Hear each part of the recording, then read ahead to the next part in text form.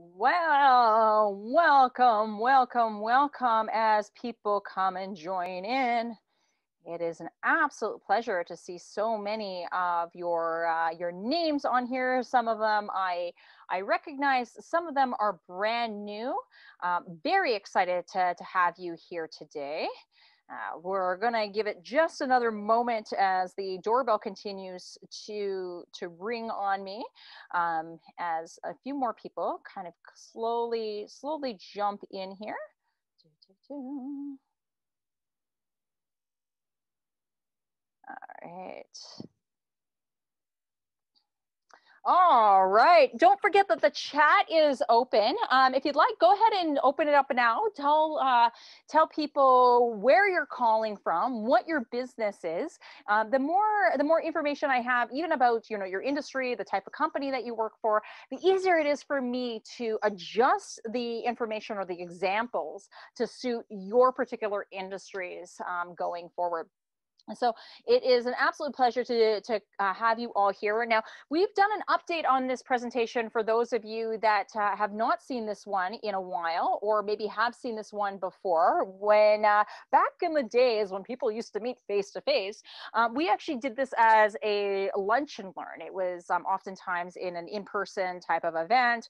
Since that period of time, we've had a lot of adjustments to the way that we're releasing our content, but I'm also challenging both myself and my team to make sure that we're offering the very best every single time. So not that I didn't think that the previous 10 questions were very valuable, I just thought that there was even more valuable questions that we could potentially be asking, as well as some questions that we could ultimately avoid, which is brand new to this conversation. Hello, Jim. Yeah, thank you so much. Cecilia, it is great to see you as well. So I'll give you really quickly a little bit of my personal sales background, because I want to not just talk to you about, the sales that I did, but the sales that I did in really difficult times, because it's easy to sell when the money is flowing. It is easy to sell when nobody's having to think about the transactions that they're going. What is really hard to do is to create value for people when everybody is saying, you can't have my dollars, or I'm not sure when the next dollar is going to come up, so I need to save every penny that I have. And so when my very first sales job was actually working for Xerox during the Great Recession of 2008 and 2009. I started with them a few years before that. But in the 2008, 2009, it was one of the hardest times to deal with, because despite the fact that things have been changing all around us, and we're working in photocopiers, we're not talking about mortgages, we're not talking about banking industry. Everyone said we're not spending a dollar.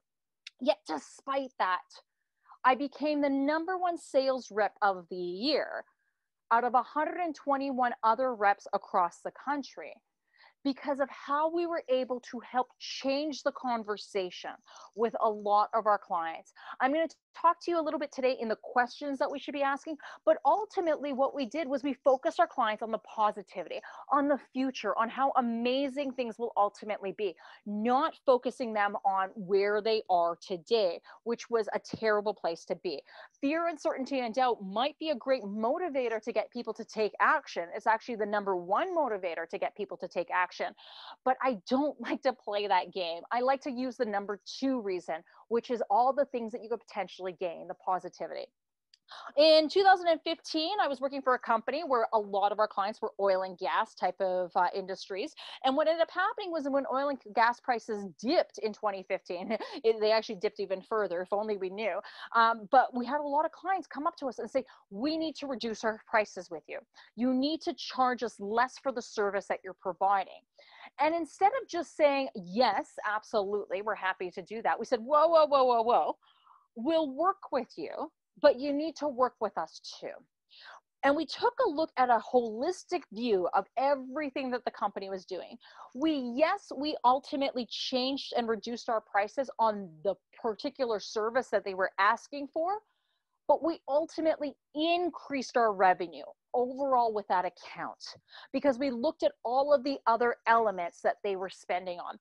And I give that to you as inspiration for clients that might come back to you and want to negotiate on price, because there's bigger things that we can look at. My company is KO Advantage Group, and we are the only sales process really built on connecting clients with emotional intelligence for high value transactions. We help those create a premium price for your premium services. We help you do this through virtual environments as well. We teach online, we get you to practice online, ultimately helping you to create a better relationship with your clients. And we're working with clients right across coast to coast with their own clients across coast to coast without ever having to leave their home office. So we can show you how to do that too. We give you more sleep because you're able to predict your cash flow sizes. What are the deals? What sizes of the deals and when are they going to close? With reliability. Imagine knowing today what you're going to close in November and December. How much nicer will that make Christmas for you if you had that predictability? We want to give that to you. We give you empowerment and knowing which clients to work with and the right times. When do you say no? Right as early as possible. There is nothing worse from a business owner or a sales rep perspective when you have to go ahead and have set meeting number 6, 7, 8 with somebody, only to find out that they weren't even a right fit for you. And we put all of our eggs in that basket. Whereas if you, in hindsight, if you said, if I saw those red flags on meeting number 1, I would have never continued on with that. I would have saved myself so much more time.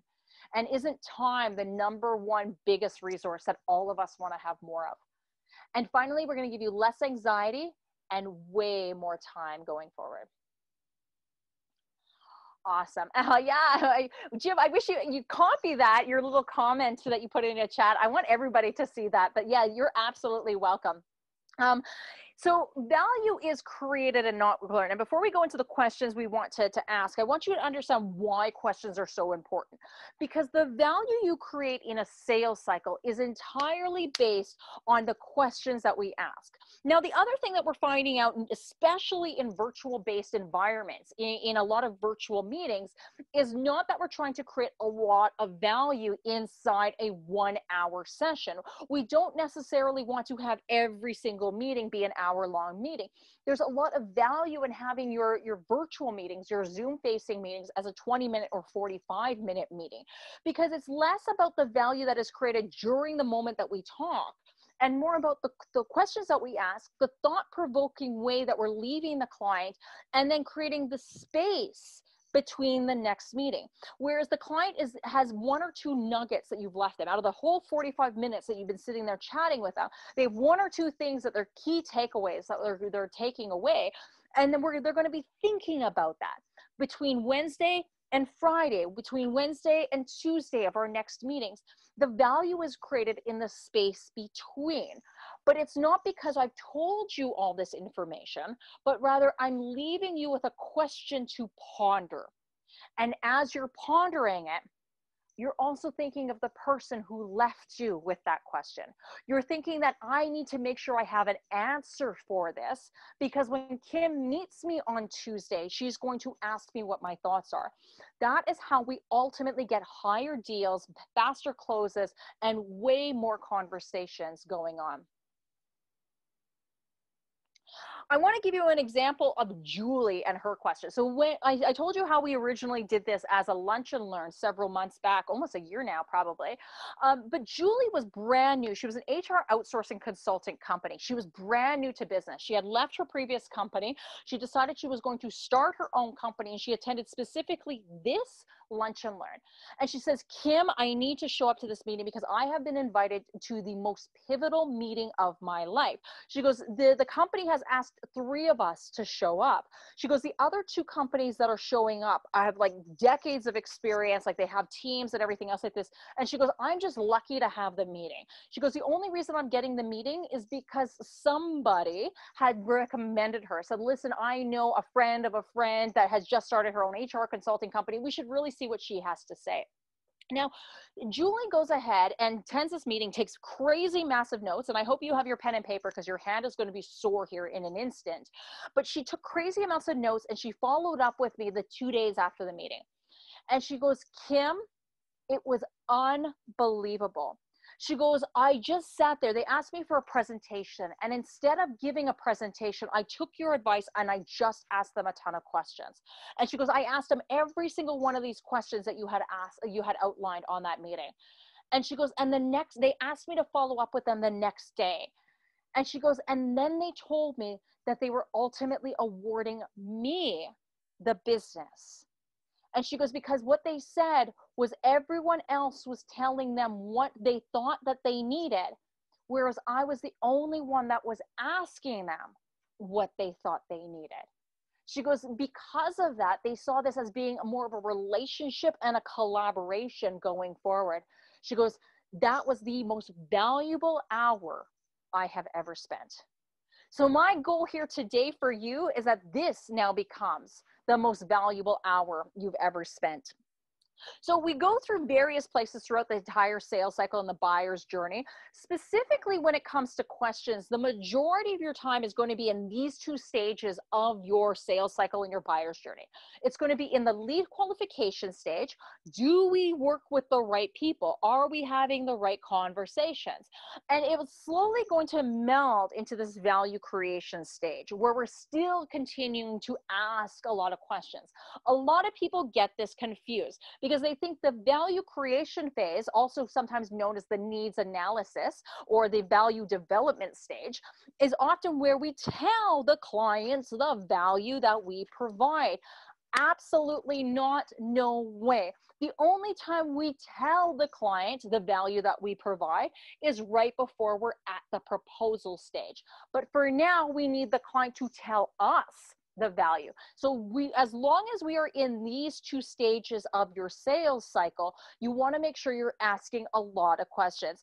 At the end of today's webinar, I'm going to give you the link to actually download this particular slide, print it off, staple it on your wall at your office, rename your sales cycles inside your CRM to these different stages. I promise you, you will be so happy that you did. So let's start off with the questions we should never ask clients. And I say this because as a sales rep, as a professionally trained person for Xerox and American Express, every year they would bring in another sales trainer. And every year that sales trainer would make sure that we were focused on asking these types of questions. And every single time I asked the client the questions, I would get yes or no answers. And ultimately, I felt like I was moving the sales cycle forward because I had asked the questions. It turns out these are terrible questions to ask. And the reason why is because it forces the client to give you a yes or no answer. Things like, are you the person making the decision? Yeah, I am. What's it to you? Yes, I'm the one who contacted you. I am the person making the decision.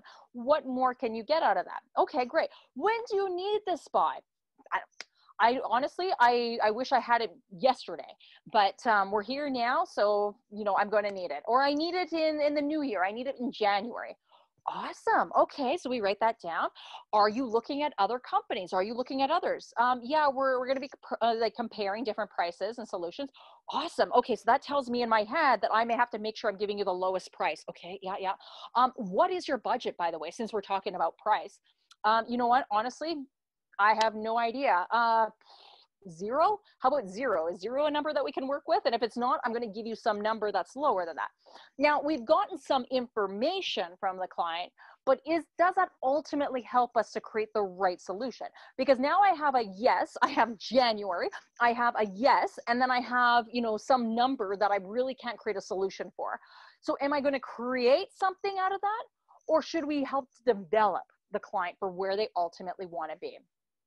Because when it does come to budget, a lot of people focus on the budget questions at the very beginning. If I ask you the price, then we can go ahead and start to create something that fits within that. Now, the other school of thought is a lot of salespeople say, never, ever talk about price. I am on the opposite side. I think that price is something that you need to discuss. If it's discussed, if the client asks you at the beginning, be well prepared to give that information. If they don't ask you it, at some point, you're going to have to divulge the information before the proposal. Make sure you're moving that forward. But even if the client does tell you how much they have as a budget will tell you what you can afford, but it won't stop somebody from buying it. If I truly need your services, if I feel like you are the best suited person for me and my business, that you are going to help me grow, I am going to invest in you no matter what the price is. So there's two types of questions that we will really focus on. The first one is your open-ended questions. Your who, what, where, when, how, and why, right? Why is that so important, right? These are your 5 W's. The nice thing about changing some of those questions is that ultimately you're getting more information, right? When I ask you who is the decision maker, now I ultimately get, more information. When I ask them, how are you determining your budget? Now I'm getting more information, right? Now let's be clear, because even what you saw in there, we had a couple questions. We had when and we had what.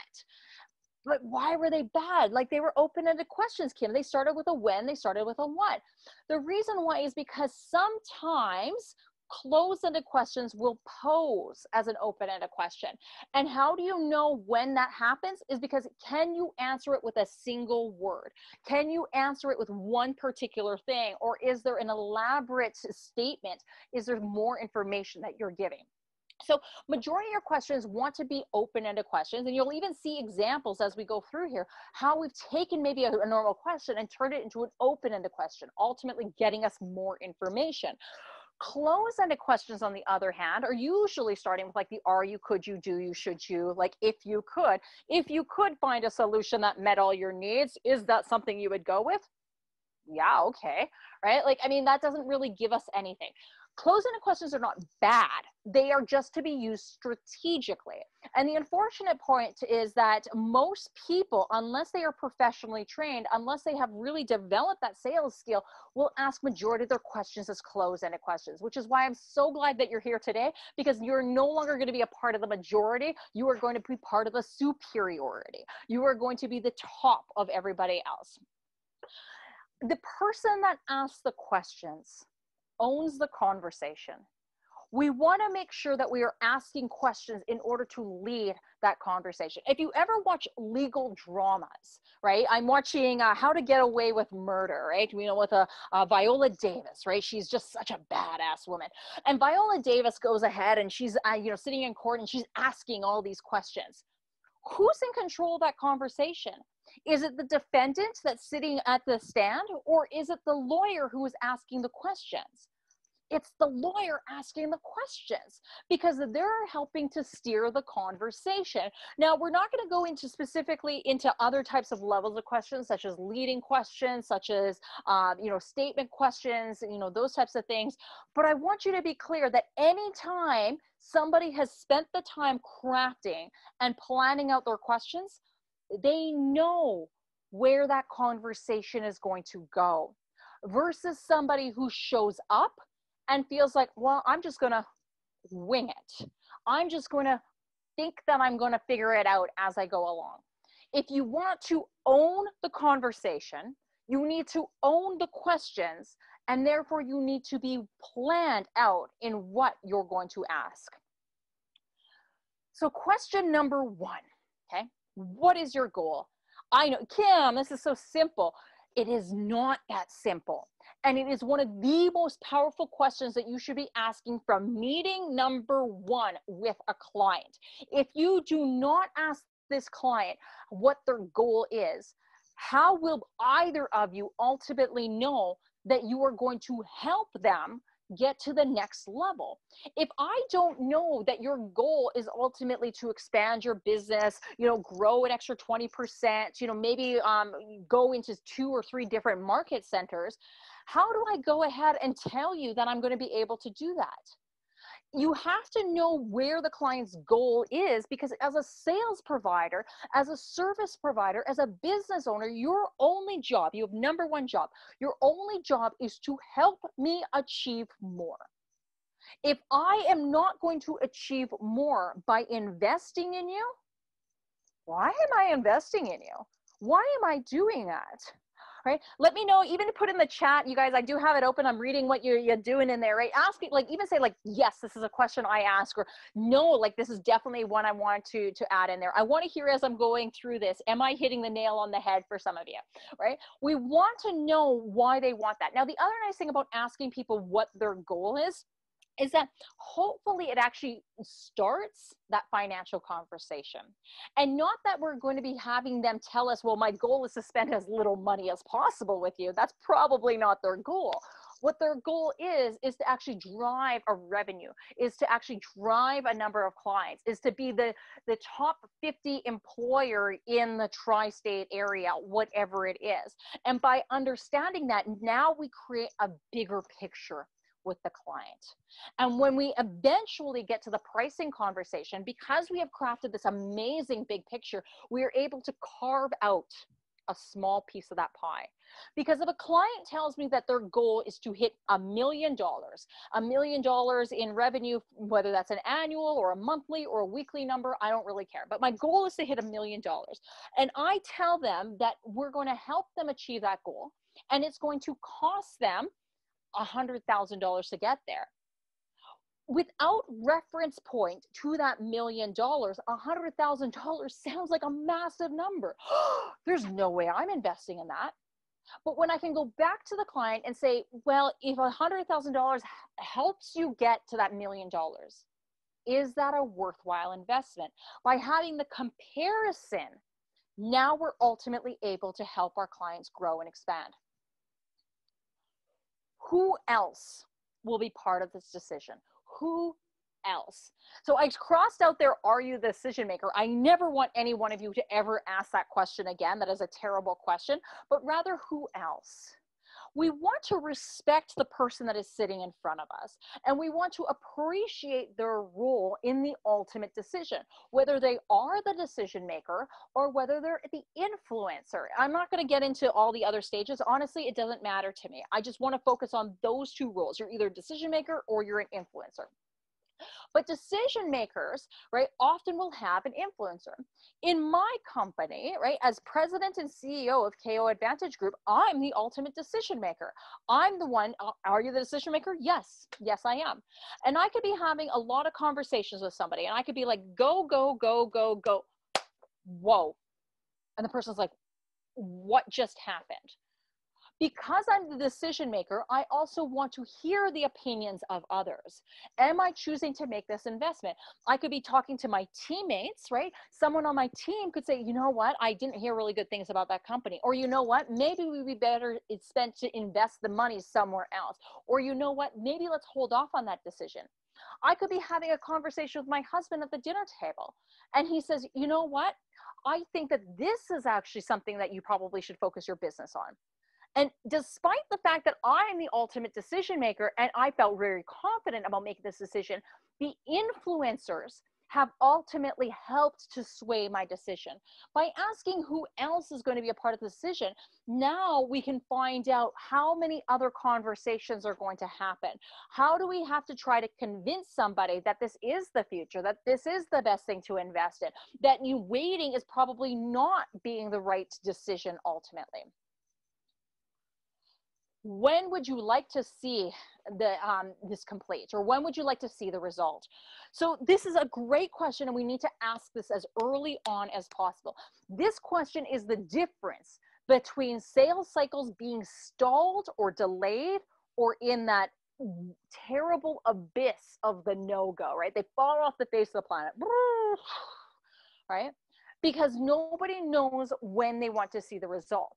And it's different from when do you want to start, because when do you want to start? I want to start as soon as possible. I want to start in the new year. I want to start when I have the money. I want to start then. That's a great time to start.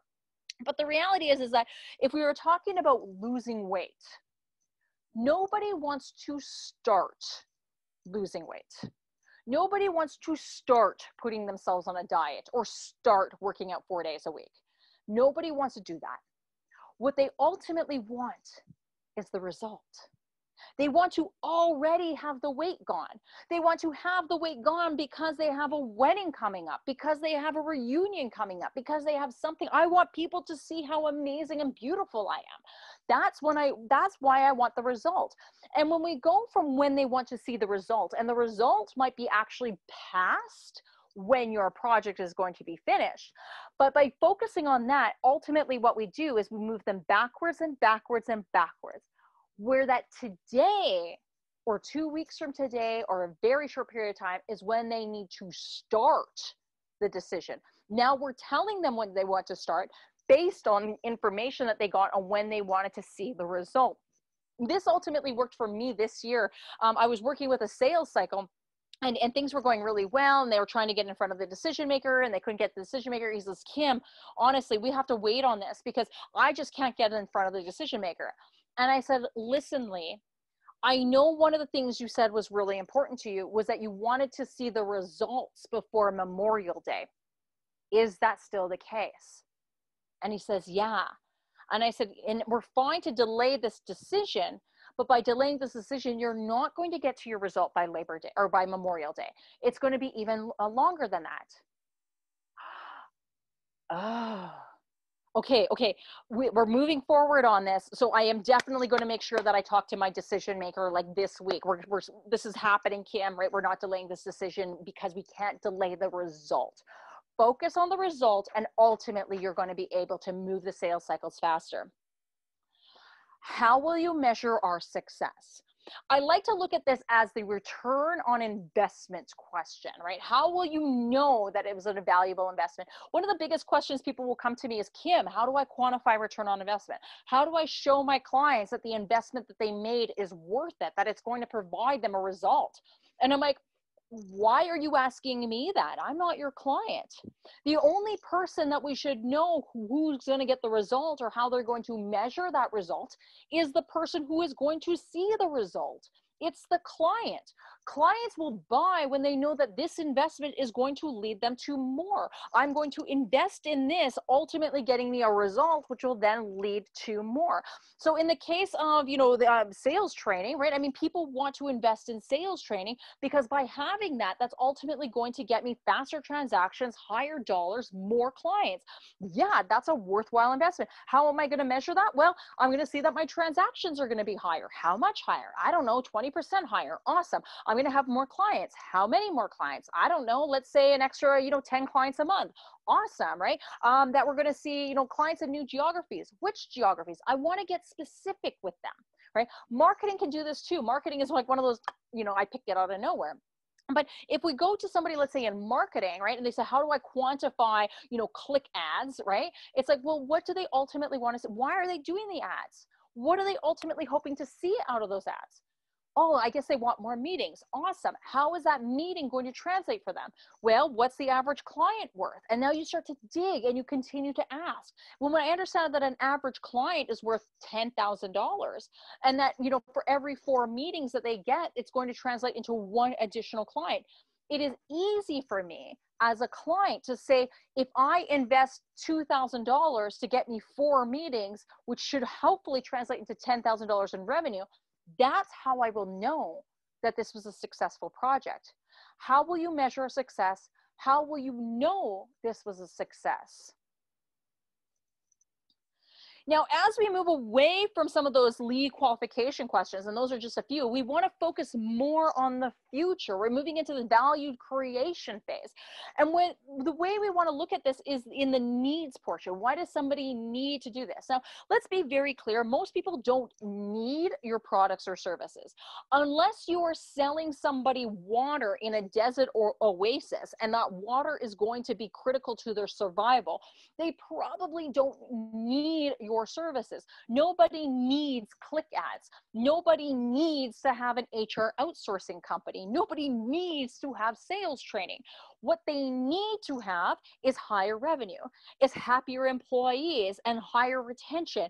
I need to have more leads coming into my business, which will ultimately help me in my survival.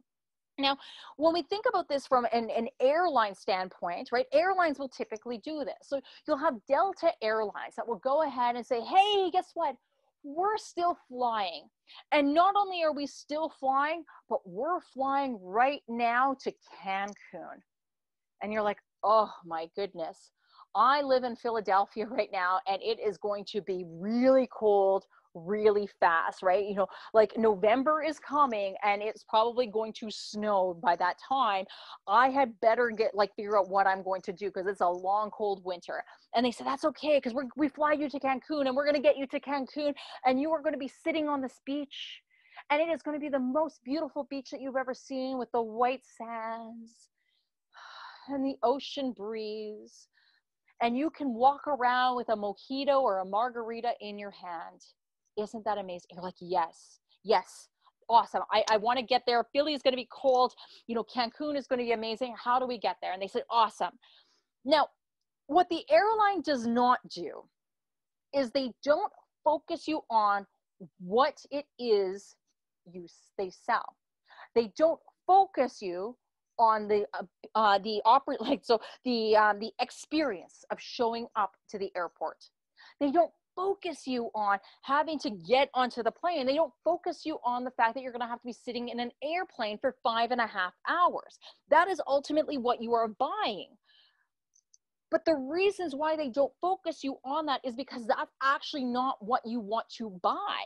Nobody wants to buy an airplane experience, right? Unless maybe you're a private jet, but nobody wants to buy the airplane experience. They go through the airplane experience because what they ultimately want is the beach vacation. And so this goes to the idea of that goal, but the whole idea in the value creation stage is to continuously focus them on the beach, on how amazing it will be, how glorious it will be, and focus them away from how terrible the staying in Philadelphia would be. And at no point do we talk about the solution. At no point does Delta say, listen, if we had an opportunity for you to fly, you know, for the next be stuck in a tin can for the next 4.5 hours, was that something that you would jump on? Probably not. But if they said, listen, in about 4.5 hours, if you could be on a beach for a week, is that where you would want to be? You're like, yeah. But Delta Airlines wipes their hands clean the moment you get off that airplane, because it is not about the airplane. It is about the beach vacation. So we want to juxtapose these two things. We want to focus them on the current state, right? Where are they right now? And then we will talk about where they want to be. And by getting those emotional conversations to compare them, we get to a point where we have to change. So the first thing is like kind of what happens. And I put in brackets here in 6 months, in 3 months, in a year, whatever time frame you want to use. It's actually better when we give them a time frame, specifically if your product or service goes through a certain time frame.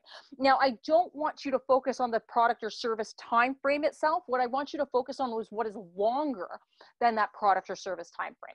So for instance, let's say you are an HR outsourcing consultant and we want somebody on a recurring revenue model. It's less about them trying to get finished with hiring us and more about what's going to happen, let's say in 6 months, when it's spring and they have to go on hiring. Right now, how do we get them, right? If you're a marketing agency and then you're going ahead and you're saying, listen, we're going to place all these ads and everything, and we're going to run ads for about 6 weeks. I don't want them to focus on the 6 weeks. I want to focus on the 3 months. What happens on the additional 6 weeks after the ads are finished running, or after we have finessed the conversation? Something a little bit longer than the period of time that we're going to be working with them. So what happens in 6 months if you don't take any change? Now, the reality is that we don't actually have to tell our clients how bad it could get. A lot of salespeople will want to go into the conversations around FUD, fear, uncertainty, and doubt, right? If I focus the person on FUD, they're going to be forced to make a decision. And yes, Dr. Robert Cialdini in his book Influence said this was absolutely right, except people are really tired of FUD. It is the #1 reason why most of us will make a decision, but it's exhausting. It's exhausting to have someone tell me how bad it is. And if you don't believe me, try watching an hour of political ads, right? One side telling you the fearful things and the other side telling you fearful things, and you're just exhausted by the end of it. Whereas the person that sets themselves apart is the hopeful person. But not that we tell the person how bad it could get, but rather that we ask them and let them tell us. Because the reality is by having you ask me the question, I'm going to tell you what my deepest fears already are. I'm going to tell you what I'm afraid of. And it might be just as bad. It might be worse than what you thought it could be. But I promise you, your client has already gone through their worst case scenario. They've already imagined it. And now you're just opening it up to that conversation so that they can tell you what they want to avoid, not what you think they should avoid. And then we go to the other side. So if this is how bad things could get, or where you will be by staying in the status quo, maybe we're just stagnant. If we're not growing, we're dying, which will ultimately get there as well. Where should the opposite look like? What should the opposite happen? What would your ideal state look like? Where does your client want to be? And how are you going to support your clients in getting closer to those goals? Tell me, what would it look like? Right? Going to the same level of how will you measure this success. Now we want to take them away from just, understanding how much bigger it could be to actually articulating this. Let's take that imagination and let's get them to articulate what this will be. And by using that imagination and bringing it out, this is where the clients will naturally sell themselves, because they're telling you what they think it should look like. And you're just in agreement. You're just nodding along the ways. Whereas if we tell our clients what the solution will look like, we take away the imagination. It's like the same as telling somebody what they should dream. That's not fun. Whereas when we ask them, they're like, this is what it could look like, or this is how it could be. And you're like, yeah. And what else? And what else? And how much more? And we start digging into that. And now you're the catalyst of someone else's dreams.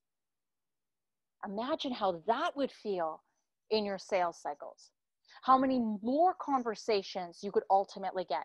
How many more clients you could ultimately help when you start to change them. Who else? What else are you considering? This is a great conversation starter to understand, where are we sitting in the giant value, price, quality triangle? What else are we looking at? Who else are you looking at? Now, the thing about competition is oftentimes we're not in competition with people just like us. I am oftentimes not in competition with other sales training companies. I am in competition with marketing agencies. I'm in competition with customer experience conversations. I am in competition with hiring a sales manager. There's a lot of different things that I'm in competition with. Each road gets us to the same ultimate destination. And when I understand what the client ultimately wants the solution to look like, well, how would you measure that success? Well, we want more leads. Great, let's talk about leads, because marketing can get you leads. Sales can also produce leads. Client experience and getting a really good referral network can also ultimately get you leads. And we need to understand how this conversation is ultimately happening and the client's perspective. In the show The Office, this is a perfect example where they had this surplus budget.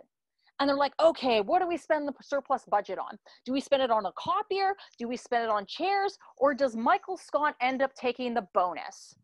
There's 3 different things that we're ultimately competing against. It wasn't an episode about this chair versus this chair or this chair. It wasn't a conversation about this copier or this copier or this copier, but 3 completely separate decisions, ultimately helping the entire office to boost and increase morale.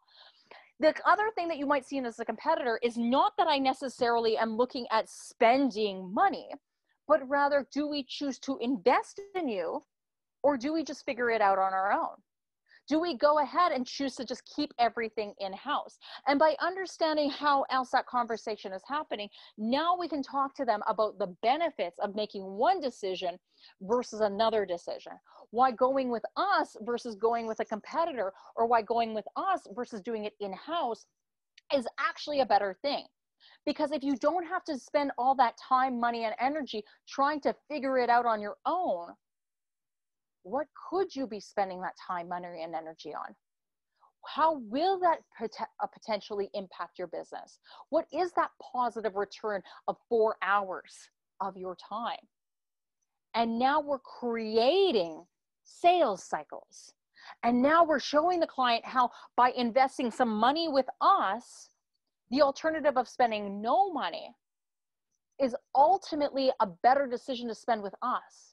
Because the time that they're saving can help them to grow their business, grow more revenue, grow more clients, grow more profitability. And whew, that's a way better investment. Why is this important? This is absolutely one of my favorite questions to ask. And I feel like not enough people ask this question. Why is this important? Because we want to make sure that we are connecting with people on why they need to make this decision, that need, that gut, like that visceral type of conversation. What is this going to do for you? What is this going to do for you as a leader of your organization? What is this going to do for your impact in your local economy? What is this going to do for you as a parent, as a innovator, as someone that we want to follow? Why is that important? When we connect with the reasons why we want to make a decision, what it will mean to us, what it will mean to our legacy, what it will mean to our impact on the world, it starts to increase in the ranking of importance. We continuously focus on those projects and things that were going to help our business if it ultimately helps us to grow, if it ultimately helps us to do something bigger than just this project. And when something new shows up, which it always will, there will be a new shiny thing, something cheaper, something faster, something more urgent than just this thing. The one thing that will stay true is that as long as this is important, we will spend our time and energy on it. We focus on the things that are most important to us. Get your client to tell you why it is important that we focus on this, and it will always sit at the top of the priority. When we ask the questions, the answers people give us is their truth. It helps to reinforce why they're doing what they're doing. How would that feel? I'm this girl. I'm like, yes, how would this feel? So the biggest thing that's actually going to help to speed up your sales cycle is around emotional intelligence, right? Is around the empathy, the emotions behind we make a decision. And it gets really powerful when we compare not just where a client will be in 6 months if nothing changes to what they would like to see their ideal state look like. But when we tack on how that would feel, now we can really create a conflict between those two emotions. When our heads, we can logically discuss why we can wait for that ideal solution and why we should not, like why we're okay to hold on to ourselves at this current state just a little bit longer. But when you tap in emotions, you feel it bubble up. There's something in you that says, I must make changes to this today. And when somebody tells me that if nothing changes in the next 6 months, like, well, it's just nothing will change, or we'll be the same, right? We'll probably be generating the same amount of revenue as we always have. You could be like, well, that's great. And how would that feel? Well, I mean, it would feel all right, I know one of the things you said was that you wanted to be growing your business. You wanted to have that second location open before the end of this year. When you have that second location open this year, how will that feel? Oh my goodness, that would be incredible. Like that would be the most amazing thing that I've ever seen. Awesome. And if that didn't happen, how would that feel? Oh, well, I mean, like, okay. And knowing that the things you could have done today will help you to get there, and you didn't take that action, how will you feel about that? Oh. And you can watch in real time as the client is convincing themselves that now they need to take action to get there. It also helps to invite deeper connections, because I promise you, there aren't a lot of value providers out there that are asking somebody about their feelings. We trust our gut. Malcolm Gladwell wrote all about this in his book, Blank. We trust our gut to do something. Tell your client what their gut says. What does your gut say about making this decision? and find out what their truth ultimately is. People will always buy on emotion and then justify with logic. A perfect example, I mean, just watch politics.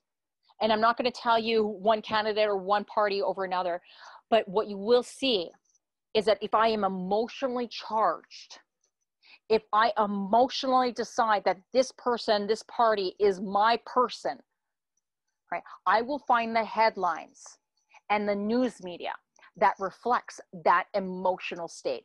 I will read and take in the information that logically convinces me why that emotion needs to be the same. And we do the same in business.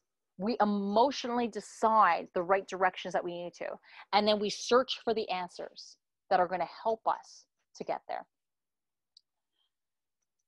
And then finally, kind of our first close-ended question.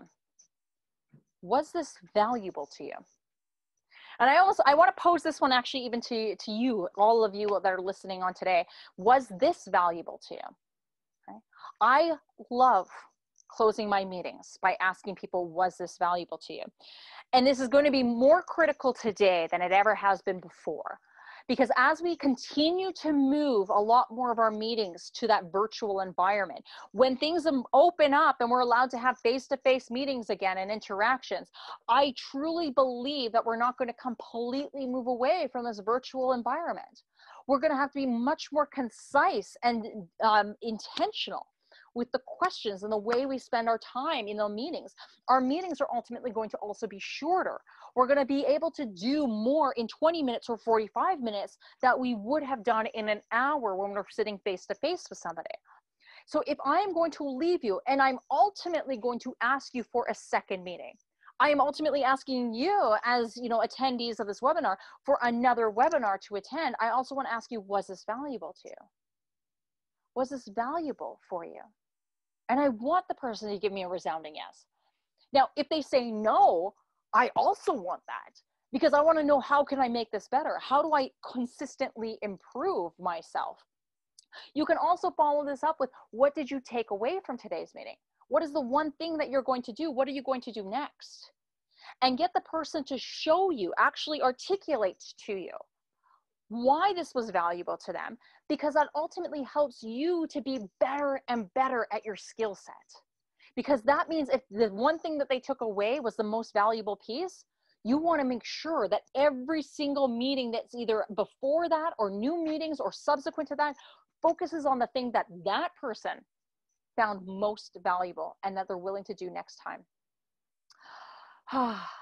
I hope you enjoy that new version of it. I really love it. Nabil wants to give you a testimonial. He says, listen, I really feel like you've underpriced your program for the value he's received. We do a 12-week program, but we've actually completely changed ourselves because we are now a subscription-based model. Cameron, an engineer, and engineers, especially when we're talking about feelings, he's like, none of this works. But he sent me a message shortly after watching this presentation with some of the questions. He went right after this conversation to going to a stalled client and asking these questions, moved them to close. And he sent me a message saying it was like magic or something. Those questions that you gave me, I asked them, and all of a sudden the client told me that they were actually ready to buy.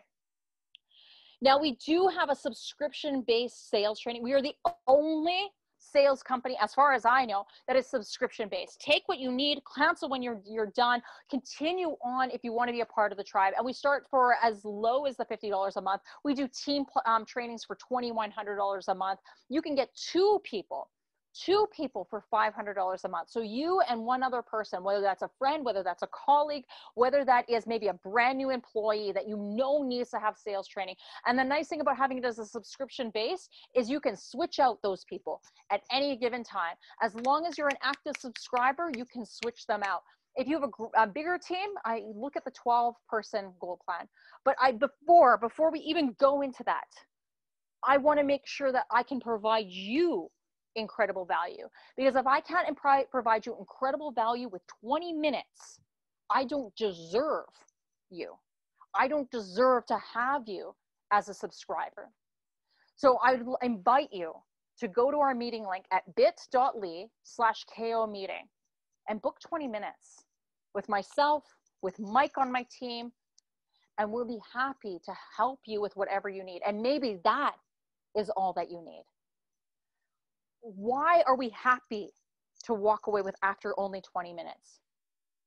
Because when I first started sales, I followed somebody named Zig Ziglar. Now, LinkedIn called me their most influential sales leader to follow. And Zig Ziglar is my most influential sales leader to follow. And I believe in this so much that we actually changed our entire company to have this as our number one value. You can have everything you want in life if you help enough people get what they want. That's it. We want to help you as a business owner, as a salesperson, as somebody who's potentially growing, to get those clients, to get that revenue, to get those higher dollars. Because ultimately, that helps entrench our place in the world. But don't wait, because Rob wants to give you something. He says, listen, the longer you wait, that's revenue you're missing out on.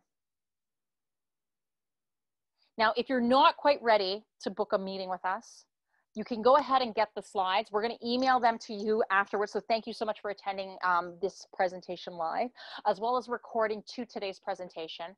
But you can also get that entire one-page slide, the entire sales cycle, so that you know where the steps are in your own sales cycle. Are you touching every single piece? Because I can tell you with 100% certainty, when people don't get the deal, it's usually because they skipped over a step, because they avoided it. So I want to make sure that no matter what, you have the right steps in your own sales process. If you go to kimorlesky.com/KO webinars, you can download that. But I invite you to ask yourself critically, how much more could you get in the next 30 days if you took one action? All right, this is me. Thank you so much. This is my third book, Sell More Faster. That is me with my best friend, Oprah Winfrey. She doesn't know that she's my best friend, but I've been best friends with her since I was no taller than a knee height on a grasshopper. I am also Startup Canada's Female Entrepreneur of the Year and Success Magazine's most inspirational blogger. What's one thing that you're walking away with? Okay.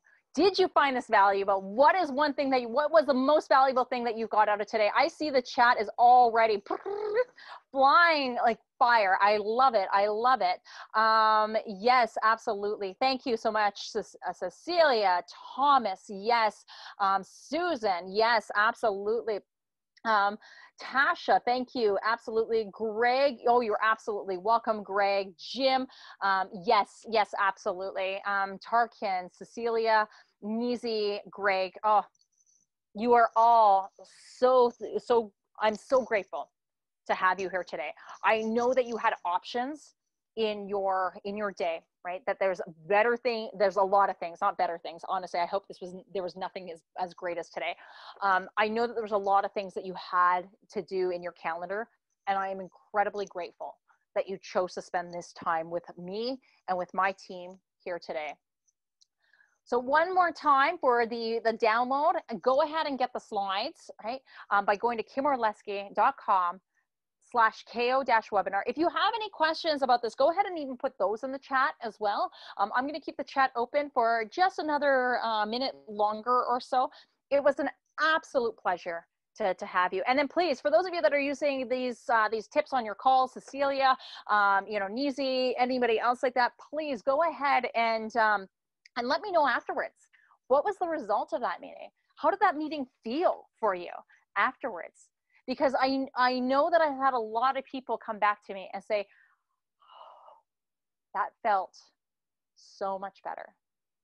That meeting felt so much more natural than anything else I could do. And if I can do that for you in one meeting, imagine what it would feel like to be able to have that feeling throughout your entire sales process. Right from getting and acquiring new prospects all the way to closing deals for more money than you've ever had before. Oh, Yeah, absolutely. Thank you. Yes, yes. It's wonderful. Thank you. Thank you, Garth. Thank you, Chris. Thank you, Rick, everyone. I very much appreciate it. Oh, you're welcome, Jim. You're absolutely welcome. Thank you. Thank you all so much.